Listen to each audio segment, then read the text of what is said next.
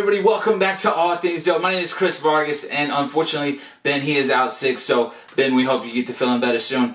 But man, there's been a lot of news, and especially because I was actually out of the country last week, so I apologize. I wasn't able to update you guys with any news or anything like that, but I'm back and we are here. So let's get into it, man. The biggest news that's come out, and this actually came out yesterday, and I'm glad that it came out yesterday, but the Justice League movie. They have finally revealed what the Justice League movie is going to be about, who's all in it, and now they are starting to reveal which characters are who. And so I kind of want to just highlight some things for you real quick, but basically the plot line of the movie is going to go as follows. Batman is on a mission to find a team to defeat the evil that he saw in his predictions in Batman vs Superman. So his dreams, his nightmares, he is wanting to build a team of metahumans to take on this new evil. And so he is on a mission. Him and Wonder Woman, he partners up with Wonder Woman to scour the earth to try to find these other heroes.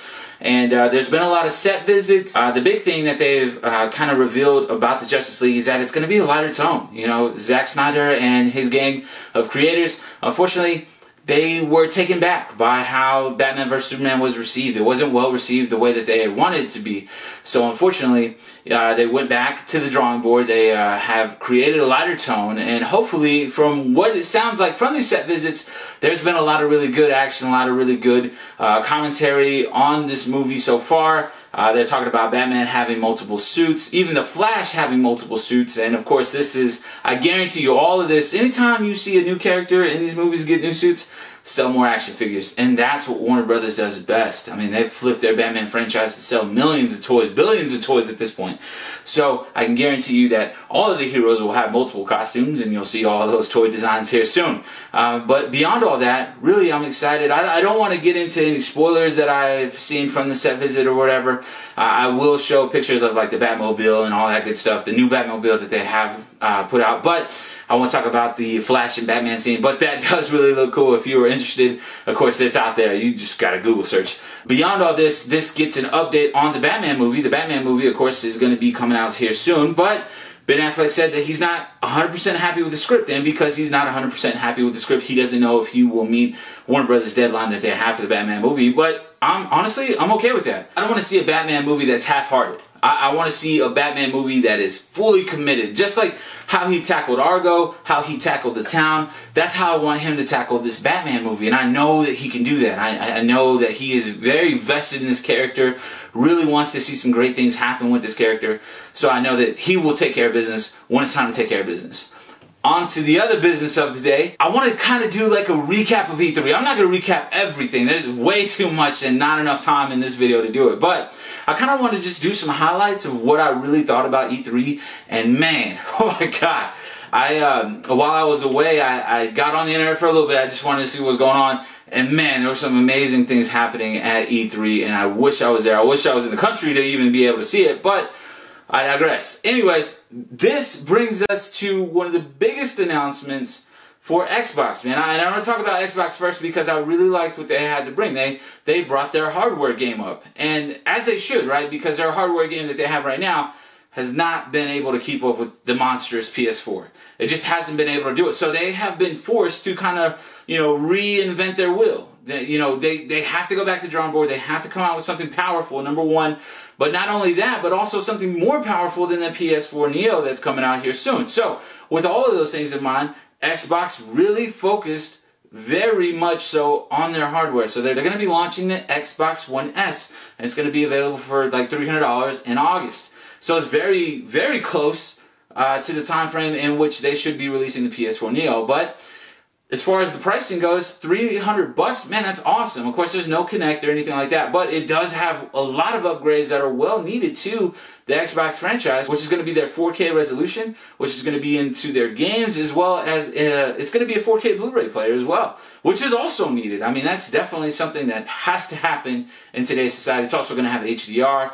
They're also working on like custom controllers and everything like that that you can order directly. So, I mean, they are really working their hardware, because that's kind of what they're lacking this year. It's not that they didn't have cool games. They had cool games, but nobody's playing on something that's outdated. It's just kind of, it's unfortunate. It's unfortunate that Xbox released a console that should came out 3-4 years ago, instead of, you know, kind of trying to keep up with the times, and so they really focused on their hardware, and so I'm glad that they did that. Now, the other big thing that they released or talked about was the Xbox Project Scorpio that they're working on right now, but unfortunately that doesn't come out until 2017, and probably not even until like holiday season of 2017 by the time they get that out there. And right now, the way that they've proposed this Xbox Scorpio, it's like a second-tier PC, like straight up. By the time that it comes out, though, it may be a third or fourth-tier PC, and it's not going to be cheap. It's